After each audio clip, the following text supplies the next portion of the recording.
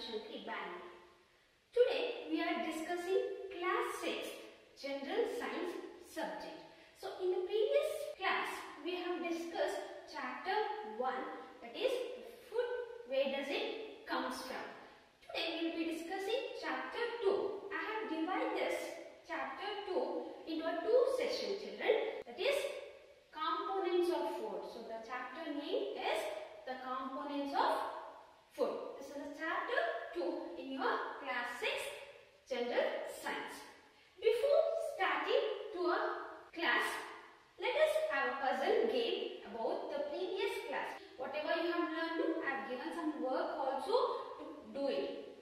So down, materials used to make a dish, animals that eat flesh of dead animals, an example of dairy products, across germinating seeds, an example of poultry products, an example of omnivore, bees that this from flower to make honey. So these are the clues which I am giving. Solve this puzzle, children, by using your knowledge of chapter first. Yes, let us see the answers. That is, the first one, ingredients. The second one, the answer is scavengers. Third one, butter. And the fourth one, sprouts. The fifth one, egg.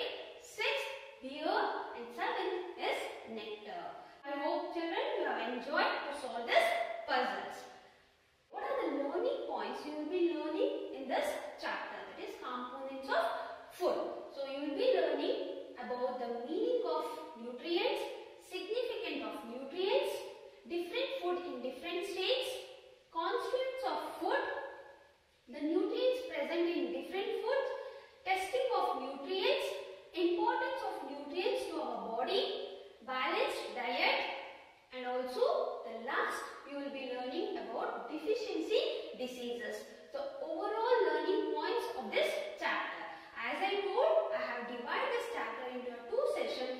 For this session, we will be discussing about the meaning of nutrients, significance of nutrients, different food in different states, major nutrients of food, nutrients, their meaning, sources and function, and testing of nutrients. These are the key terms we will be discussing in this session, children. First, as already in the previous class I have told you to collect the information about different food items in a different states of India. As you know, our meals usually at least one item made up of some kinds of grains or dal or dish with a meat and vegetables. Have you ever thought why our meals consist of so many varieties? Is it required to our body, children? Yes, your guess is correct. We have to think why we have to have a different varieties of food in our meals, in our breakfast, in our dinner. Let us look at the different food items in the different states of India. What you are seeing, children? Yes, there is an outline of India with the states. So I am just highlighting some of the states. You have to tell or you have to think what are the food items which are very famous in that particular states. So Karnataka, Gujarat, Rajasthan, Sikkim, Andhra Pradesh, Tamil Nadu. Children, you can take a book and you can write the food items which are popular in this particular state. Okay, good, children. Your guess is correct. In Karnataka, Bisibelebad or South Indian meals, everybody have this. In Gujarat, they prepare dokla. In Rajasthan, dal bati kurma. In Sikkim, momos. In Andhra Pradesh, biryani. In Tamil Nadu, pongal. So these are the different popular food items which are being prepared in the particular state. Let us have a look. What do different food items contain in some regions? Like if I take Punjab, makhi roti, which has been prepared by corn, and the dal usually they used is rajma, a kidney shaped beans in Punjab, and the vegetables are used in Punjab is sarson, sag, mustard leaf curries. With this, they use curd, ghee. And in Andhra Pradesh, the item of grain they use rice. The item of dal or a meat they use tur dal and rasam. And also the vegetables, kunduru, that is tondekai, buttermilk, ghee, pickle. In Karnataka, we use ragi balls, tur dal, sambar, vegetables like tomato, carrot, beans, lady's finger, brinjal. All these are vegetables which are being used in our Karnataka. With this, we use papad, buttermilk, pickle as well as curd in our meal. In Bihar, so they prepare a litti, roti, and they use a dal, brinjal, green vegetables. All this are being used in Bihar. With this, they may add a ghee also in their meals. So you have understood, children, different food items are being used in a different states and different region, and it also varies from region to region. Now you have understood we have a varieties of food, right? Are this required to have a varieties of food or different types of food in our meals? If we are traveling, we may eat whatever it is available on the way. It may not possible for some to us to eat such varieties of items most of the time, correct? So there must be some reason why meals usually consist of such distribution. Do you think our body needs a different kinds of food for some special purpose? Yes, children, you have to think, because whatever we eat, we should know what we are eating, what are the things it is going to our body, what we need to our body. So what is the thing which is required to our body and what is there in that food? So we'll learn it. So that is the meaning of nutrients. As you know, the food is essential for the body as it keeps us healthy, helps in the growth of our body. The food contains some useful substances that organisms need to be alive to live and grow. This useful components are called as nutrients. Remember, the useful components present in the food we call as nutrients. I am repeating, children, this is a term which is used continuously. You should remember the meaning of nutrients. N-U-T-R-I-E-N-T-S. What do you mean by nutrients? It is nothing but the important components which is present in the food. Okay, that we call as a nutrients. This nutrients plays a vital role in our body, children. And food is obtained both from plants and animals and then cooked by adding some ingredients. This concept we have already discussed. We have two sources of food, that is which we get it from plants as well as animals, and to prepare a delicious food we use a different ingredients, are the materials or the raw materials which are being used to prepare a delicious food. Clear with the meaning of nutrients, children? Yes. Now we will study the major nutrients of food, or it is also called as constituents of food. So we have major nutrients: carbohydrates, proteins, fats, vitamins and minerals. These are the major nutrients present in the food items. Which are those? Carbohydrates, proteins, fats, vitamins and minerals. In addition to this, we should also have a dietary fibers. It is also called roughages and water. Major nutrients, very important, children. You should know the term carbohydrates, proteins, vitamins and minerals, fats, dietary fibers and water. Now we will discuss each and every constituents of food. First, we will discuss the carbohydrates. All our activities require energy. Our energy supplies come from the two major sources. Which are those, children? Yes, the major source of energies are cereals, sugar, jaggery, some kinds of fruits and potatoes. And these food items contains a large quantities of chemicals which we call as carbohydrates. All the food items which sweet to taste contains a carbohydrates. This food contains a large quantity of chemicals called as carbohydrates. What carbohydrates consist of? It is composed of three elements, children: carbon, hydrogen and oxygen.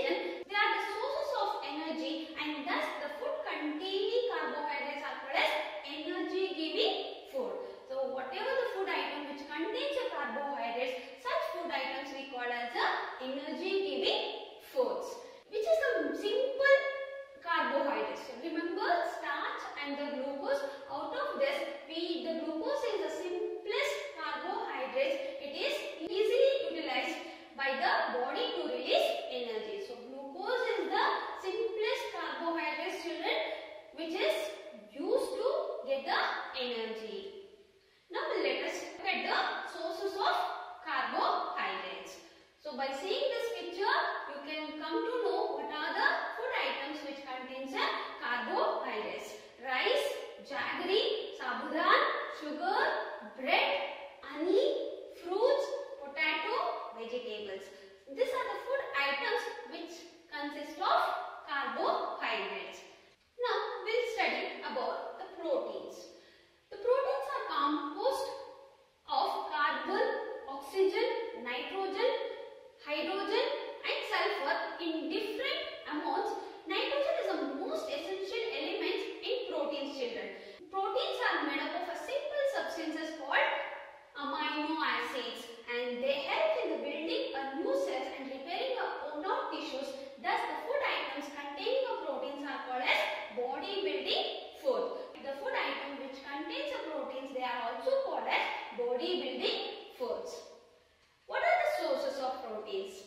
By seeing the picture, you can see it's all the pulses: green gram, dal, moong dal, urd dal, horse gram, soya bean, egg, milk. These are the sources of protein, children.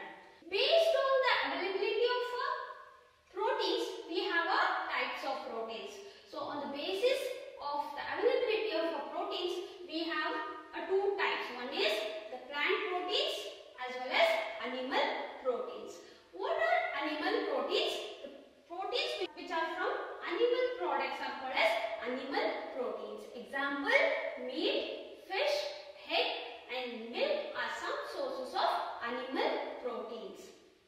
The proteins which are obtained from plant products are called as plant protein. Example: pulses, soya beans, grams, cashew are some sources of plant proteins. Let us discuss about the fats. Fats provides us energy. In fact, they give us twice the energy that carbohydrates gives us, children. Based on the sources of fats which are obtained to us, it has been classified into animal fats as well as plant fats. So animal fats, milk and milk products are the animal fats. Plant fats, vegetable oils are the sources of plant fats, children. Now, it's a very important. How do we know that what are the food contains what nutrients? Very important, children. Do all this food contains all these nutrients? With the simple method, we can test whether cooked food or a raw ingredients contains one or more these nutrients. The test of carbohydrates, proteins and fats is easy when you compare with the other tests. For this, you need some solution, apparatus, materials. Let us have a look what are the apparatus which is required to test the nutrients in a given sample. To test the nutrients, so we need some apparatus which are being there in the laboratory. So this is called as test tube stands with the test tubes. So I have taken a measuring cylinders, beakers, conical flask, chemicals which is required to prepare the solution, glass rod for stirring, spatula, test tube holder, dropper, a solution and watch glass. So these are the apparatus which is required to test the nutrients. Yes, children. You had a look, no? Yes. Now we'll understand what are the solution which is required and what is the steps you have to follow to prepare the solution. So first solution we have to prepare to test the carbohydrate, that is the dilute iodine solution. For this you need, children, tincture, water, beaker, glass rod and dropper. The procedure you have to follow to prepare a dilute iodine solution is take a few drops of tincture, add to 100 ml or 50 ml of water, stir the solution and keep aside for the test. So remember, children, this dilute solution is required to test the presence of starch. So let us have a look how to prepare the solution of iodine. Let us know how to prepare dilute iodine solution which is required to test the carbohydrates present in the food items. So for that we need a tincture, 50 ml of water, beaker as well as glass rod. Take 10 ml of iodine to a beaker. Add 50 ml of water to 10 ml of iodine. Stir it well. So this is called dilute iodine solution, which is used to test the presence of carbohydrates in the food items. Children, you come to know how to prepare. Follow the same steps which is shown in the video to prepare the dilute solution of iodine. Let us prepare a solution to test the proteins. So we need two solutions, children, to prepare copper sulfate solution. Materials you need: 2 grams of copper sulfate powder, water, conical flask, glass rod, spatula. Take 2 grams of copper sulfate powder in a conical flask. Add 100 ml or 50 ml of water to the flask and stir the solution. Keep aside for the test. We will have a look to prepare the solution. Before that, we will see that how to prepare another solution, that is to prepare the caustic soda solution. Take a 10 gram of caustic soda, water, conical flask, glass rod and spatula. These are the materials which is required to prepare a solution. Then procedure you have to follow. Take 10 grams of caustic soda in a conical flask, add 50 ml or 100 ml of water in the flask, stir it with a glass rod and keep aside for the test. So we'll have a look to prepare solutions of copper sulfate as well as caustic soda to test the proteins. Now children, we'll prepare a two solution which is required for testing of proteins. For this you need two chemicals called sodium hydroxide flakes called as caustic soda, copper sulfate CuSO4, beaker, conical flask, spatula and holder as well as a glass rod and water. First we'll prepare solution of caustic soda. 10 grams of caustic soda or sodium hydroxide flakes in a beaker approximately. Add 100 ml of water. Take a glass rod and stir it and leave for some times until it dissolves. So this is a solution of caustic soda which is required for testing of proteins. Now we'll prepare a solution of copper sulfate. So take 10 grams of copper sulfate in a conical flask. Add 100 ml of water and stir it. Children, you can see the blue color which is a copper sulfate solution. So first solution which we have prepared is a solution of caustic soda. It is completely dissolved. And the second solution, it is a solution of copper sulfate. These two are used to test the proteins. Yes children, you have come to know how to prepare the solutions. Now we will test for the starch. So the aim of this test is to test the presence of starch in a food sample, whether it contains a starch or a protein or other fats. The material required, it is food sample, iodine solution which you have already prepared, test tubes. So what is the procedure you have to follow? Take a food sample, raw or it may be a cooked food, in a test tube, watch class, take 2 to 3 drops of dilute solution on the food sample, observe the changes children.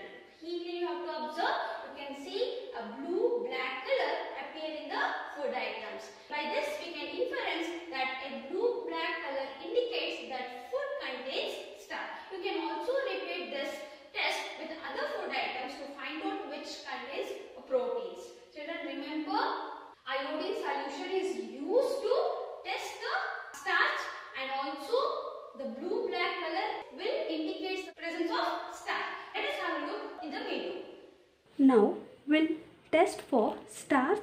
it's a constituents of carbohydrates. For this, I have taken food items which are rich in carbohydrates: rice flour, jowar flour, rice, tur dal, milk, jaggery, egg white, cooked rice, a slice of bread, and the solution that which we have prepared, dilute iodine solution. For this, I have taken a rice flour, mix with water, shake it. For this, you have to add 2 to 3 drops of iodine solution. Children, you can observe a blue-black color which indicate the presence of starch. Keenly you have to observe. Next, I have taken jowar flour and mix with water, add dilute iodine solution. Now I have taken a soaked rice, the water of soaked rice, just adding a 2 to 3 drops of iodine solution. So you can see the color changes to a blue-black, and this indicates the presence of starch. Now we can take a cooked rice. Don't waste the food. For the testing purpose I have taken. So add a 2 to 3 drops of iodine solution to a cooked food. Children, you can observe the color blue-black color which indicate the presence of starch. Now I take a slice of a bread.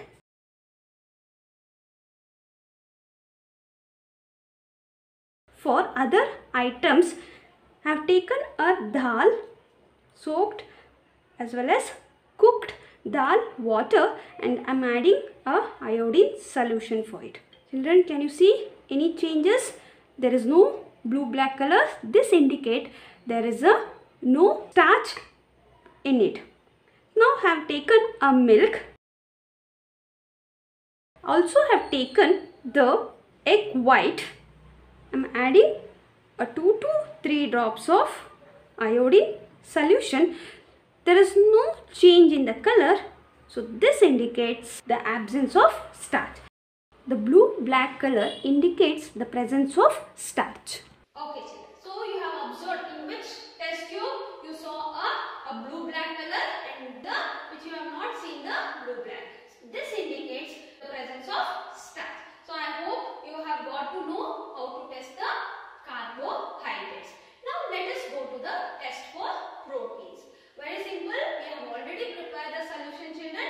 To test the presence of proteins in a food sample, you need a materials, that is food samples, solution of caustic soda and copper sulfate. So procedure which you have to follow is take a food sample in a test tube, add 10 ml of caustic soda solution, then add 10 ml of copper sulfate solution to the test tube containing food sample. Observe the changes. You can observe a violet color appear in the test tube, children. This violet color indicates the food contains proteins. So let us have a look in the video how the violet color appears in the food item which contains a protein. Now we will test proteins. For this, I have taken all the pulses, grind it to a fine powder, milk and egg white, and the solution, caustic soda solution as well as copper sulfate solution. In the first test tube, I have taken all the pulses, grind it, and I put a water to it. It dissolves. You have to add a solution of caustic soda, 2 to 3 drops, then followed by copper sulfate solution. You can see the color gets changing, children, to a violet. This violet indicates the presence of proteins. Can you see? Now I have taken milk. Next I have taken a egg white. You can see the violet color which indicates the presence of protein. Now I have taken a cooked dal which indicates the presence of proteins. Yes, children. The violet color which appears in the dal as well as egg white and also milk. Next, we'll have a look how to test the fats. Now we'll test the nutrient called fats. For this I have taken mustard, almond, groundnut, coconut, cashew nut, sesame and cooked vegetables. The sits on the white sheets and you can see the patches of oil. Mustard, almond, groundnut, cashew, the ghee, the coconut, sesame and the cooked food. So the water it leaves and all other sources of fats which leaves the patches on the white sheet. This patches which indicates the presence of fats. So thank you children. All this experiment supported by Vidya Mandir Public School, Amrutalli, Bangalore. Oily patches on the white sheet indicates the presence of fats. Complete look what are the nutrients, whether that nutrients food which contains a protein, starch or fat. By seeing this, you have to remember blue-black in color indicates the presence of starch, a violet color indicates the presence of proteins and the oily patches on the sheet indicates the presence of fats, children. Let us summarize this session, children. The meal, the food taken during different times of the day. The component of food is called as nutrients. The major components of food are carbohydrates, proteins, fats, vitamins and minerals. In addition to this, roughages and water or dietary fibers are also important part of our diet. And food items containing carbohydrates are called as energy giving food. The food items containing the proteins are called as body building foods. The carbohydrates can be tested by using a iodine solution. Proteins can be tested by using a copper sulfate and caustic soda solution, children. Before ending, I like to give some homework. So this time I have given certain questions. Circle the odd one out. Give reason for your answer. So you have to encircle